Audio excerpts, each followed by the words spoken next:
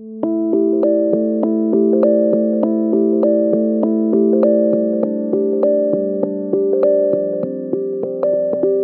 let's say you've been uploading videos on YouTube. You're trying to build your brand, you're trying to build out your channel, but not much is moving. And you can't figure out why. You're uploading this content and you're just not getting the subscribers and the views that you want. So what gives?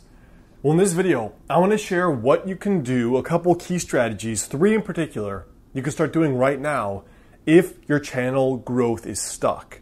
And you really want to get to that first 1,000 subscriber mark as soon as possible.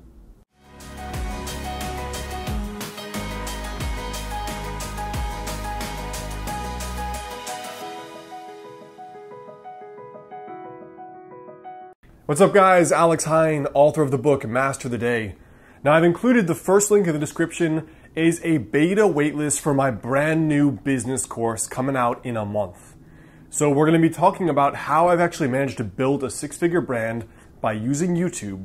And if you're interested, the first link in the description is the waitlist for this new course. So you can check it out, download the free 30-minute podcast on how to build a business and life you love. But if you want to be notified of the premium course, add your name to the list below. So step 1 is really the blue sky brainstorming about your topic, right? So at the end of the day, let's say you're at 20 subscribers, 10 subscribers, or you haven't even launched yet. What do you really build your brand about, right? Because there are people who upload topics on what they love, and there's people who upload on topics that they know the audience wants to hear more about.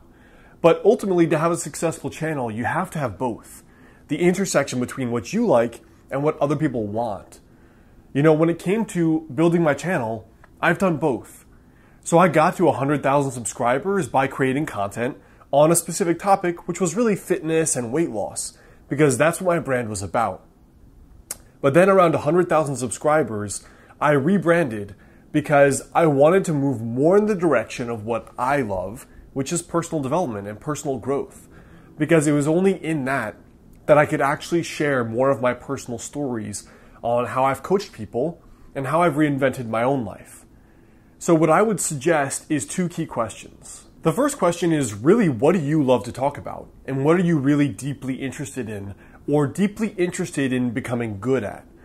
Because I say that more than anything, your love of the topic, your passion, your drive to get good at it or figure it out, that's going to draw in other people. Like all day long, you can create videos on crap that you don't care about, but that's not going to work in the long run. That's not a sustainable strategy because you can only do something for so long that you don't really love. So when it comes to the topic, think about things like, number 1, what excites you? Number 2, what is more niche? So for example, you could be talking about fitness and diet, but if you start talking about gluten-free dieting, or fitness with digestive problems, or fitness for women, or fitness for women over 40, every single one of those niches, every time you niche down, your chances of success are going to go way up. So if there's something that obviously you feel like, oh, that could be me, that's a good place to start. The last thing to consider is what gap isn't being filled. So for example, if you think everyone's talking about fitness, but no one's talking about fitness with this health problem, fill that gap.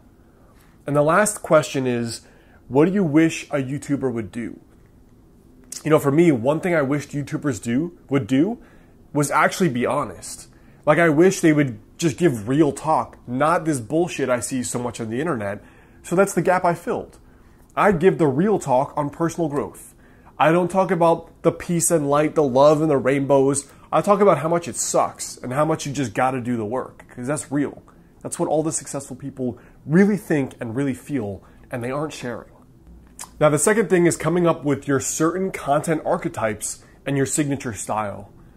There are a lot of different ways to go about presenting the exact same topic. For example, look at 2 of the big YouTubers in the health, the men's style and the men's lifestyle space.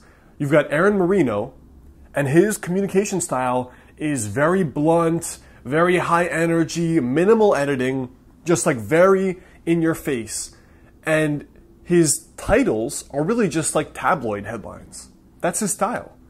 Now that's different from Antonio Centeno over at Real Men Real Style. Antonio's style is it's very prescriptive, more teaching. It's less personal. It's very like 3 ways to do that, 5 ways to do that. It's very fashion oriented. And Antonio himself is a little bit more sensitive and more soft, and he's not as forceful as Aaron. So those are two people who are super successful, different communication styles, different video editing styles, and different content production styles. So you need to think about what's the way I'm going to produce video and what's the way I'm going to actually teach and present myself. Now the third thing is the way you structure your videos, coming up with a systematic process to structure them.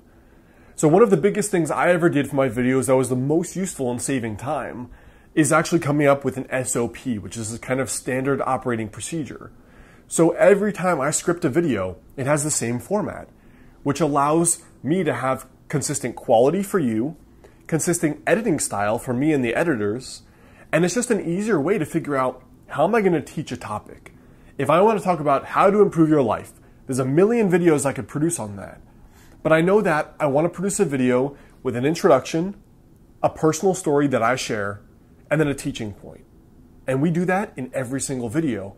And it produces a consistently good quality video that's easy for me to script, easy to shoot and relay and teach and connect, and then it's easy for someone to edit. So figure out what is going to be your process. Is it going to be, you could do the same thing, I'm going to tell a personal story and then teach. I'm just going to tell personal stories and be vulnerable. I'm just going to teach. I'm going to do breakdowns. I'm going to analyze other people's stuff. There's a lot of different ways to do it, and figure out what resonates with you and what your audience likes the most. All right, guys, so that's a very basic introduction on how I would recommend getting your first 1,000 subscribers. The only other thing is you have to upload at least once a week, and you need to analyze what's working and what's not working. So all of business and all of entrepreneurship, including audience growth, is really about throwing spaghetti at the wall, seeing what sticks, and then going with the things that stick.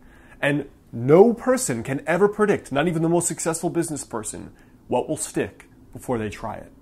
So you need to make a lot of things, throw a lot of stuff at the wall, see what works, and run with it. Go where the flow is. All right, guys, now, of course, super pumped to be launching my first business course. It's a premium business course, How I Built a Successful Business Online using YouTube. The first link in the description has a free 30-minute podcast on how I did that. You don't need to enter your email for that, so you can listen to that. But if you want to be notified to be one of the first 50 beta members of my business course, which launches next month, add your name to that list below, because otherwise you will not hear about it. So I'm looking for 50 people that will be beta members. They'll get the course for the cheapest ever, and it's going to be awesome. I can't wait. It's really the biggest thing that I worked on in the last 5 years that changed my life was really becoming a successful business owner. So if that resonates, check it out. Otherwise, check out my last videos there and there.